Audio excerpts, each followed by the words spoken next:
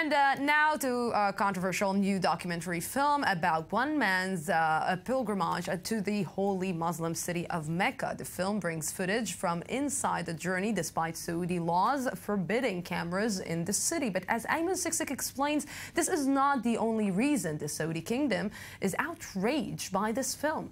More in the next report. 3 days I leave for Saudi Arabia. This is a story about faith. I'm going there to complete my Hajj pilgrimage, just like millions of Muslims before me have. A story about identity.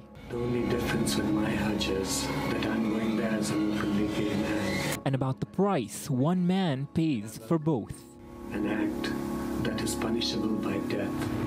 Indian-born filmmaker Parvez Sharma is stirring controversy in Saudi Arabia with a new documentary about his personal pilgrimage to Mecca, the capital of the Saudi kingdom's Mecca region and the holiest city in Islam. But Sharma's depiction of it is anything but holy. The film, A Sinner in Mecca, purports to show the less documented side of the Muslim pilgrimage, the extreme conditions often faced by worshippers, and the tight security measures imposed by Saudi authorities. And as he explained at the Hot Docs International Documentary Film Festival in Canada, the reaction from the public too has been overwhelming.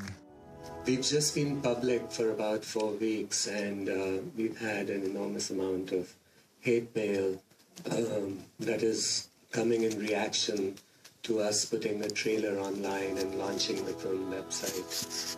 Making the film was also an extraordinary experience.